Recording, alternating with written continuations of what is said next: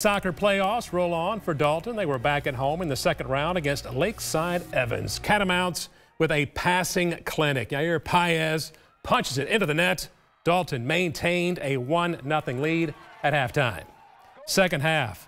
Talk about a chip shot penalty kick. Easy goal for the Panthers. We're all tied at 1. Game on at Harmon Field.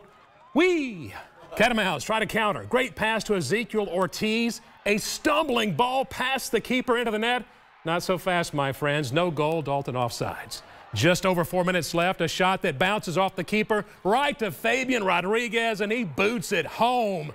That was the game winner as Dalton takes it by a final of 2-1.